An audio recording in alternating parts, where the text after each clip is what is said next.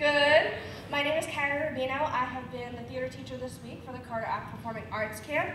I hope you all enjoyed it, and it was my pleasure to teach these students. Just a little housekeeping before we begin. I would ask you to silence all cell phones, but you can certainly take pictures and video. Just make sure the flash is off. So tonight is an informal showcase just to share a little bit of what we've been doing all week. We started out the week with the foundations of acting, which is improv. We worked some camera acting, so commercial work. We did monologues and scenes, and that's what we're going to present for you this evening. We're going to present monologues and scenes that we worked on for this week. Some things are memorized, some things are not, but I'm really, really proud of the work that they put in. So this is a little thing to show you, to take part. A few thanks before we also begin. I want to thank Brian Chen and the Central Jersey Arts Council. I want to thank Diana St. John and the whole team here at the Carteret Performing Arts Center. I want to thank the awesome crew, Corinne and Mark, who are doing lights and sound for us. And these wonderful students, they really put in the hard work. I'm very, very proud of what they've done. And for you, the parents, because you have supported arts education, which is my true passion. And without further ado, here are the students in the very first CarterACT Performing Arts Camp Showcase.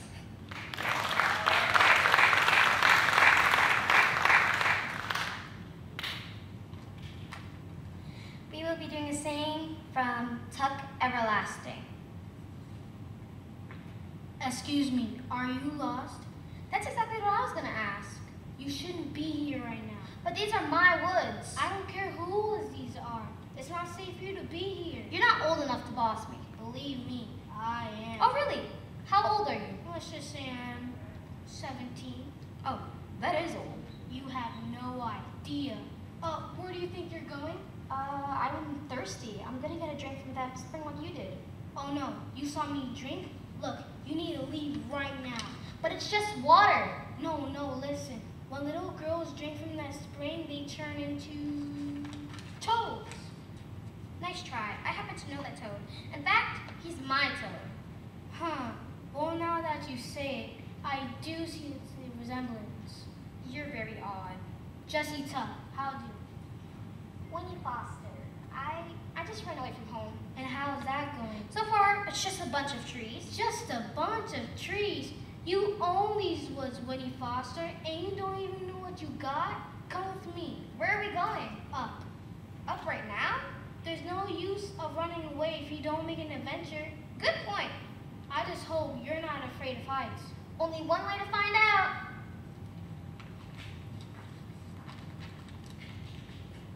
A monologue called Haunt. Oh, Anna, if there was someone out there who loved you.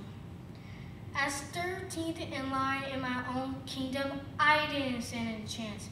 I knew I had to marry into the throne somewhere.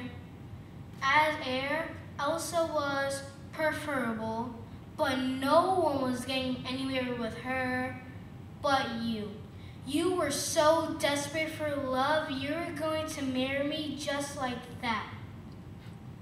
I figured after we were married, I would have staged a little accident for Elsa. But then she doomed herself and you went after her. Now she's disappeared in a palace dungeon. All there's left to do is kill Elsa and bring back Summer. You're no match for Elsa. I, on the other hand, is a hero and going to save Arendelle for destruction.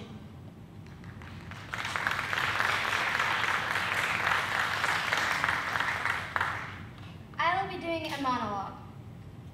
Alexa is always listening. But you want to hear something even more strange? My computer has been speaking to me. No, I'm serious. Yes, that computer right over there. At first, when I'm in bed and looking at my phone, at first it was like just saying things like, turn off your music or turn off your light. But then it started getting even more complex. It started asking me to do favors for it. Like, it told me to buy this new computer game and have it shipped to the house. Of course I didn't do it, because it's a computer. What's it gonna do to me? Well, the next day, when I came to my room was a complete mess. after that, sorry, what's going to tell me? Well, the next day my room was a complete mess and something smelled like it died in here. That's the last time I messed with my supernatural computer. The next day, when the computer asked me to order it food, I didn't question it and ordered the food right away. I ordered it from my house, but it never arrived. The doorbell never rang, and my app told me it arrived. I don't know where it went. Maybe the app and the computer are working together. Wait, did you hear that? Shh. You heard that, right? See, I'm not crazy. It just asked me to write a 3-page paper about the Civil War. Wait a minute. My little brother is supposed to write an essay about the Civil War. Oh, he is so dead. Jackson!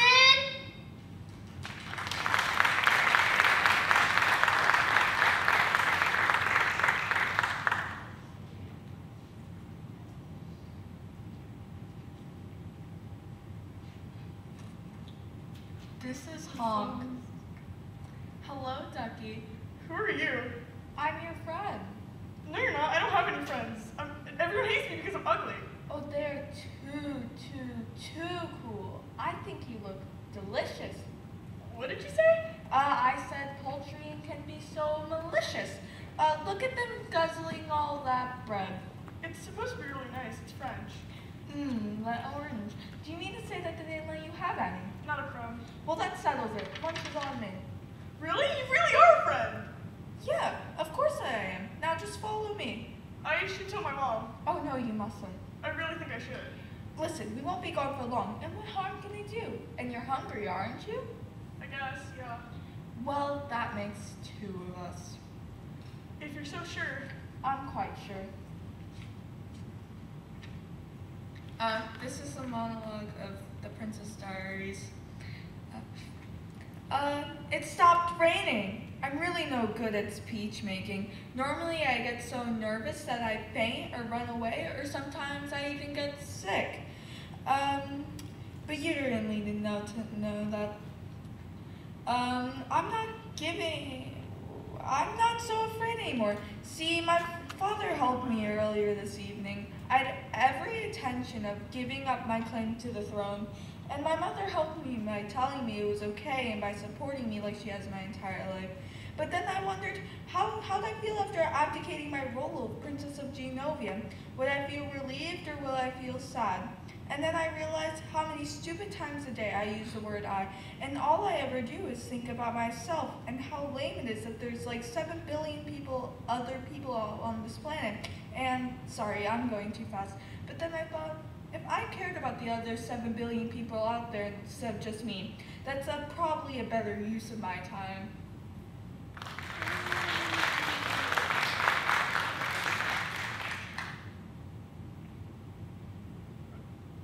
A monologue.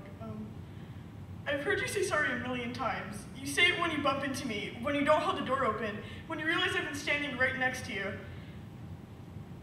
You say it all the time. I've never heard anyone say sorry more than you have. It's almost like you're always doing something that needs apologizing for. My dad used to apologize a lot. He'd come home from work late with an apology. He'd leave early with an apology. He'd miss my game and apologize later. My dad was always apologizing until one day he left and he didn't come back. I never got an apology for that. Apologies have meant nothing to me ever since he left. You can be deeply, sincerely, insanely sorry for the smallest thing and I wouldn't believe you. My mom told me one day this would all go away, and I'll be able to look at everyone with a smile again. That was 5 years ago, and I still can't accept anyone's apology. My mom has apologized for my dad leaving hundreds of times, and I'll never accept my mother's apologies, or my friends, or strangers who just bump into me on the side of the street. My mom and I are doing great, just me and her, and a part of me is glad my father left. I'm happy he left us. He could come back with the grandest apology anyone has ever heard, and I still wouldn't believe him. You remind me a lot of my father, and it's been in the back of my mind ever since you first apologized to me. I can't have another person like my father in my life, so no, I don't accept your apology. I never will.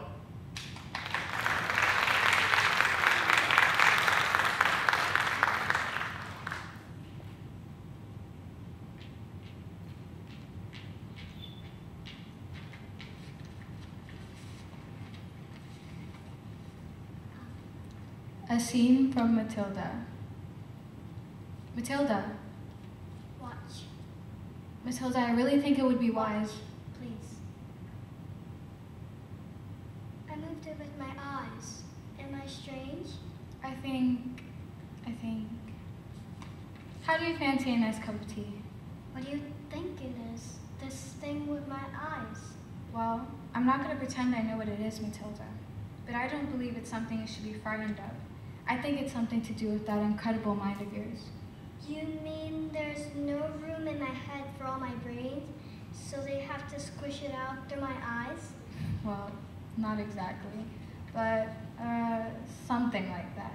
You certainly are a special girl, Matilda. I met your mother. She's unusual. What about your father? Is he proud to have a daughter as clever as you? Oh, yeah, he's very proud. He's very, very, very proud. He's always saying, Matilda, I'm so proud to have a daughter as... That's not true. Miss Honey, that's not what he says. He's not proud at all. He calls me a liar, a cheat, and a nasty little creep. I see. Here we are, home sweet home. Are you poor? Yes. Yes, I am. Very. Don't they pay teachers very well? No, they don't, actually, but I'm even poorer than most because of other reasons. You see, I used to live with my aunt, but one day I was out walking and I came across this old shed. I fell completely in love with it. I ran to the farmer and begged him to let me move in. He thought I was mad, but he agreed, and I've lived here ever since. But Miss Honey, you can't live in a shed. I'm not strong like you, Matilda. You see, my father died when I was young. Magnus was his name. He was very kind, but when he was gone, my aunt became my legal guardian. She was mean and cruel and horrible like you can hardly imagine. And when I got my job as a teacher, she suddenly presented me with a bill for looking after me all those years. She had written everything down, every tea bag, every electricity bill, every tin of beans, and she made me sign a contract to pay her back every penny. She even produced a document to say that my father had given her his entire house. Did he really do that? Magnus, did he really just give her his house? I don't know, but I find it hard to believe. Just like I cannot believe that he would have killed himself, which is what she said happened. You think she did him in, don't you, Miss Honey? I cannot say. All I know is that years of being bullied by that woman made me pathetic. I was trapped. And that's why you live here. But Miss Honey, she's got your father's house. She's got everything that's yours. Let's go. She did him in. Let's go to the police. No, we can't. We've no evidence. We could just tell them that she did it. It won't work, Matilda. It would be my word against hers. They never believed she was capable of murder. But why? She was so cruel to you. She shouted at you. She beat you. She locked you in tiny cupboards and threw you into cellars. Stop, Matilda, please. Miss Honey, your aunt's a murderer. She killed Magnus, Miss Trenchbull.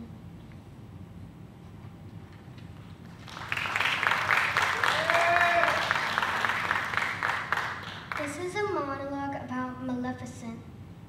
Oh, come on now, Prince Philip. Why so melancholy? A wondrous future lies before you. You, the destined hero of a charming fairy tale come true. Behold, King Stephen's castle. In yonder of topmost tower, dreaming of her true love, the Princess Aurora. But see, the gracious whim of fate, why this the self-same peasant maid who won the heart of our noble prince but yesterday. She is indeed most wondrous fair, gold of sunshine in her hair, lips that shame the red, red rose. Why, indeed, in ageless sleep she finds repose. The years roll by, but 100 years to a steadfast heart are about a day. And now the gates of the dungeon part, and the prince is free to go his way. Off he rides on his noble steed, a violent figure, straight and tall, to wake his love with love's first kiss, and to prove that love conquers all. Now, come, my pet, let us leave our noble prince with these happy thoughts, a most gratifying day.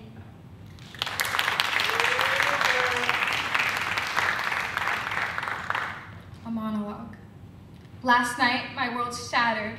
I realized that my younger brother, Colin, is taller than me. He was like, ha ha ha, I'm taller than you, little hobbit. Shut up, Colin. No one understands the daily struggles of being short. People use your head as an armrest, like, all the time. I'm not an armrest. I'm a human being. People also assume you're like 5 or 6 years younger than you are. When I wanted to ride the Ferris wheel, they asked if I wanted the 12 and under ticket. 12 and under? I'm 16. People always feel the need to point out how short you are. Like, wow, you're like 3 feet tall. No, I'm 5 foot 1/4, idiot. And then they're like, oh, you can just wear high heels, which is great advice because I love wearing shoes that make my feet feel like they're on fire. People also taunt you by holding things above your head and putting them on a high shelf. I really want to strangle each and every tall person, but to do so, I would need a stepladder.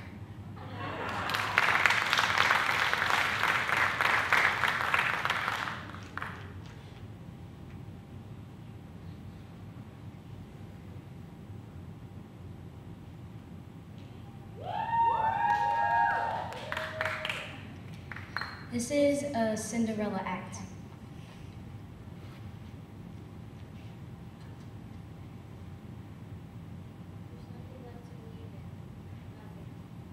Nothing, my dear? Oh, no, you don't really do that. Why? Who are you? I'm your fairy godmother. That's impossible. Nonsense, child. If it were impossible, I wouldn't be here. And here I am. Oh, come on now. Dry those tears. You can't go to the ball looking like that. The ball? Oh, but I'm not. Of course you are. But we'll have to hurry, because even miracles take a little time. Miracles? Oh, yes. Then run to the garden and find me the prettiest rose. And when you return, you'll be off to the ball in no time. Really? Fairy godmother? Really and truly. Now, let's see. I'm going to need a little help here. Are you ready? I'd say the first thing we need is a pumpkin. Wonderful. Now, the match orders. Oh, yes. Biggity, bobbity, boo. Why? It's all like a dream. A wonderful dream come true. Well, yes, my child. But remember, the spell only lasts till midnight. Midnight? Oh, okay, thank you. But you must understand, my dear, on the stroke of 12, the spell will be broken, and everything will be as it was before. Okay, I understand. Bye-bye.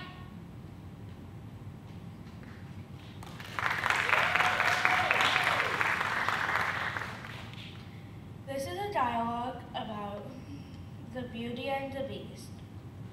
Papa, who's done this to you? I won't leave you here. Who's there? I know someone's there. Who are you? Are you the one responsible for this? Release my father at once. No, wait, forgive me. Please, let him out. Can't you see he's not well? He's an old man, he could die. Wait, please take me instead. If I stay, will you let him go? Come into the light. I will stay. You have my word. Wait, no, don't take him away. Not yet. Papa! I'll never see him again. I didn't even get to say goodbye.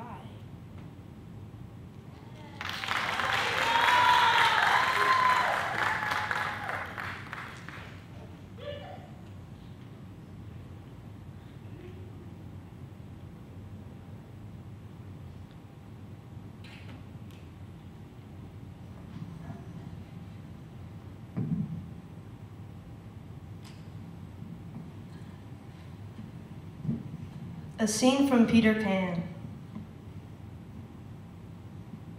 Boy, why are you crying? What's your name? Wendy Moira Angela Darling. What is yours? Peter Pan. Is that all? Yes. I'm so sorry. It doesn't matter. What's your address? Second to the right and straight on till morning. What a funny address. No, it isn't. Oh, but that's where you get the letters. I don't get letters. But your mother gets letters. I don't have a mother. Peter! You mustn't touch me! Why? No one must ever touch me. No wonder you were crying. I wasn't crying. I never cry. My shadow isn't sticking on. It's come off? How awful. Peter, you've been trying to stick it on with soap. Well then, It must be sewn on. what is sewn? You are dreadfully ignorant. No, I'm not. I will sew it on for you, but we must have more light. Sit there. I dare say it will hurt a little. I never cry. It's not quite itself yet. Perhaps I should have ironed it? Wendy, look at the cleverness of me. You conceit. Of course I did nothing. You did a little. A little? If I am of no use, I can at least withdraw. Wendy, don't withdraw. I can't help myself when crowing when I am pleased with myself. Wendy, one boy is worth more than 20 girls. Do you really think so, Peter? Yes, I do.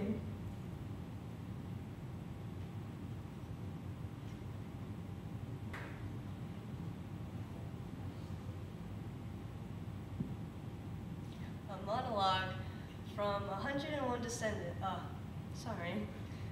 Dalmatians, Cruella. Well, just be sure the puppies don't do it again. I don't want the yowls and growls of spotted little furry creatures. Oh, spotted little furry creatures. Why? I don't think I've quite seen anything like them. Look at the depth, look at the patterns. Why, they're practically works of art. And just when I need to complete my collection. You know what? I've changed my mind. I've been without a pet long enough. No one to play with. I can't wait to care for all the little puppies. I'll buy the whole litter. How much?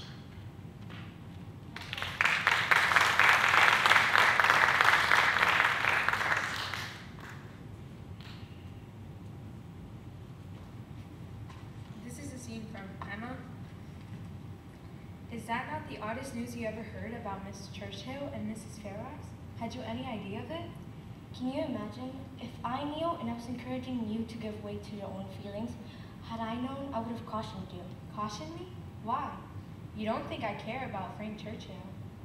Well, what do you mean? You said you loved the man. I hoped I had developed better taste than to choose Frank Churchill over him. Frank Churchill? Furthermore, I would never even have dreamed of him, except that you told me he was wonderful. Yes, but I thought you meant... That's raising my thoughts to him would be a sign of very good taste. Those were your words. Yes, but I meant them in reference to... And without having heard them, I would never dare to hope. Harriet, please. Before we can go on, there is something that I must clarify. Is it possible that you're speaking of Mr. Knightley? To be sure.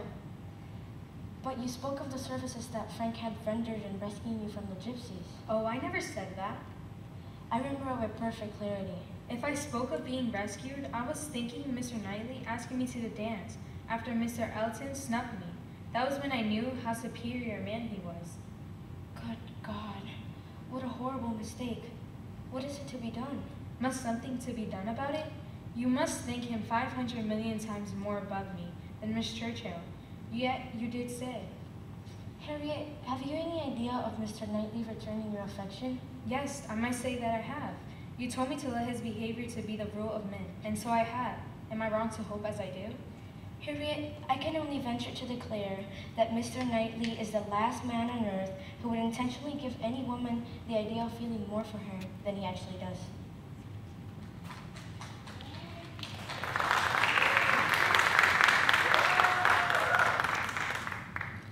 This is a monologue. Karen, listen to me. I know this sounds crazy, but I think Max is trying to kill me. Yes, my cat. Can I stay here for a couple days while I figure what to do? It's not funny. I'm not kidding. Okay? You don't believe me? The other night, he was waiting for me at the top of the stairs. He tried to jump on me when I got to the top, but I got out the way. Barely. He was trying to kill me. I swear. He's always hiding in piles of things and jumping at me. Look at all these scratches. No, I don't know why. I feed him every day, I give him treats, and lots of attention. Everything. Maybe I let him watch too much TV. I woke up the other night with the feeling of being watched. Now, Max is always in the living room at night, but I saw two glowing eyes at the bottom of the bed near my feet. It was Max. He was watching me while I slept.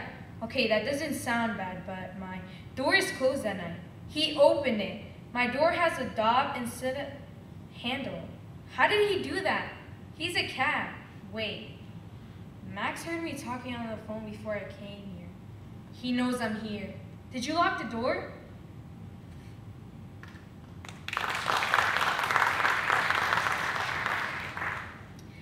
This is a monologue from Finding Nemo.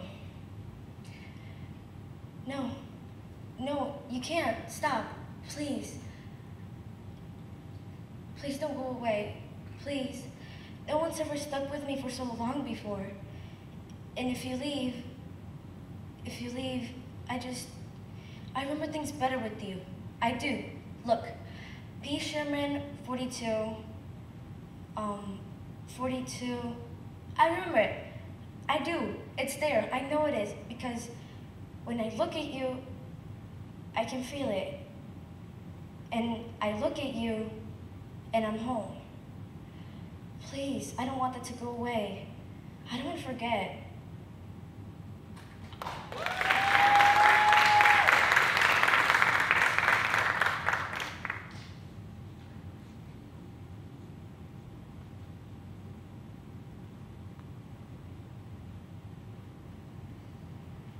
This is a scene of Anne and Green Gables. You're going to be late for church. Ice cream. I've never had ice cream before. You will at the picnic. It's near the pond where I live. Oh yes, the Lake of Shining Waters. The Lake of Shining Waters? I like to give fancy names to things. You must be Diana Barry. I am. Marilla says you were pretty, but I think you're beautiful. Oh. You are, honestly. Oh, my name is Anne Shirley, spelled with an E. I'd rather be called Cordelia, but Marilla says that would just confuse everyone. I'm pleased to meet you, Anne. Oh. Likewise. I'm sure. We live near each other. I'm at the Green Gables. I know. It'll be nice to have someone to play with. No other girls live near me, and my sister, Minnie May, is too little. Then it's settled. What's settled? We can be best friends. I suppose so. Will you swear to be my best friend forever and ever? It's dreadfully wicked to swear, especially in a church. Not my kind of swearing. It just means promising solemnly. That's okay then. How do you do it? We raise hands. I'll say the oath first. I solemnly swear to be faithful to my best friend Diana Barry, as long as the sun and moon shall endure. Now you repeat it and put my name in. I solemnly swear to be faithful to my best friend, Anne Shirley, as long as the sun and moon shall endure. I heard that you were a strange girl, Anne Shirley, but I think I'm going to like you real well.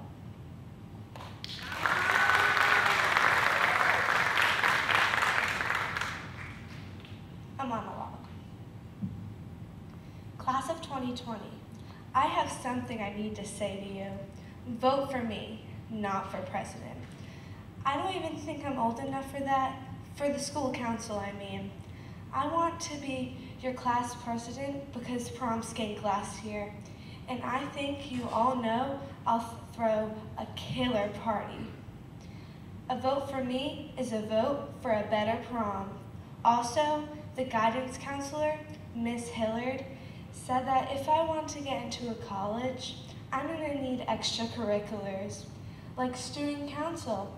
So here I am. Apparently, my GPA is record-breaking, which I think is a good thing, but apparently not enough to get into a college of my choice. Without the curriculars, you know, but yeah, so vote for me. I'm supposed to tell you why I would be a good fit for the job, but let's be honest, you're going to vote for me anyway. Why? Because I'm popular, and I'm running unopposed. But just to fill the time, I guess I'll go ahead and tell you another reason why I'm eligible. I babysat a lot last summer, and I feel like I was a really good leader.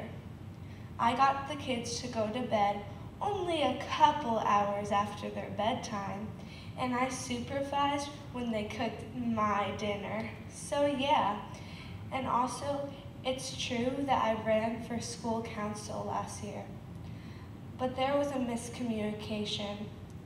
Apparently, you can't just run to be student council. You have to run for a certain position. So I guess you could say, I'm ambitious. Oh well, time's up. So remember, vote for me for president of student council, not the government, obviously.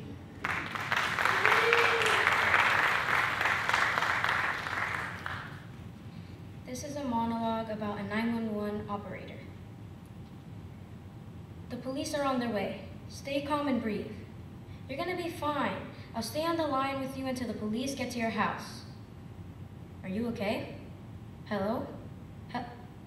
Oh, they just hung up. What do I do when they just hang up? Oh, 911, what is your emergency? Can you repeat that slower, sir? Do you have any idea where you're located? The mall? No. Sir, Crocs are not a 911 emergency. However, I do appreciate your concern because they truly are a one real fashion crime. Okay, bye. 911, what is your emergency? Mom, stop it. Mom, you can't call me at work anymore. Yes, school was fine. I'll call you when I get home. Love you too. Bye-bye. 911, what is your emergency? Again? This woman with the Crocs thing is getting old and I have to work tonight. Oh, I'm sorry, ma'am. I thought you called before. Never mind, it's a long story. Please continue describing. You said someone stole your Crocs? Where are you? Okay, that's funny. The mall? Crocs? Really? Do you really want those back? Those Crocs? Like the ugliest shoes on the planet? Why don't you just call the police then? Oh.